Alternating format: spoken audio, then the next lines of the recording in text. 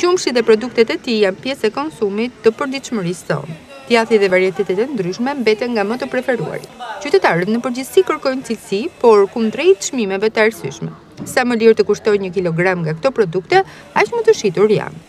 Konsumatori blen sa më lirë, aq më mirë, sepse aq është kosto këtu.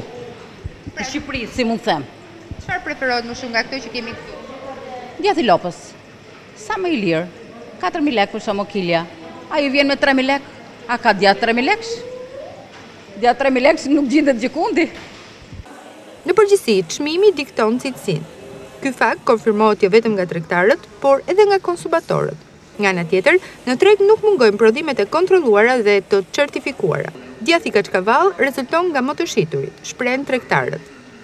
Produktet e tona janë të preferuara nga konsumatori, pasi ato janë bio, janë të kontrolluara, u është bërë analiza, janë të certifikuara, merren në fletë analize me faturë, gjithë. Cili është produkti që preferohet më shumë?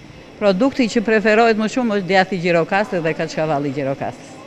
Pasiguria ushqimore mbetet një shqetësim i vazhdueshëm për konsumatorët, kjo edhe si shkak e mungesës së kontrolleve nga Autoriteti Kombëtar i Ushqimit, që shpeshherë i ka hapur rrugën abuzimeve nga ana e subjekteve private që jetën e qytetarëve e vendosin në fund të listës.